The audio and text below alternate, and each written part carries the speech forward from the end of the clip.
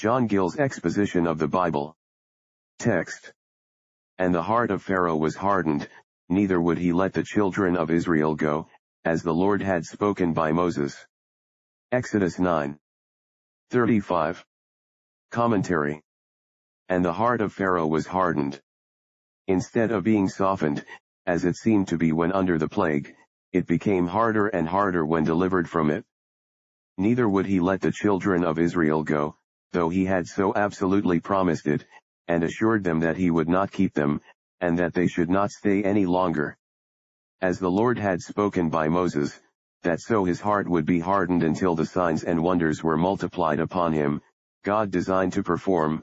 Exodus 4:21-7. 3.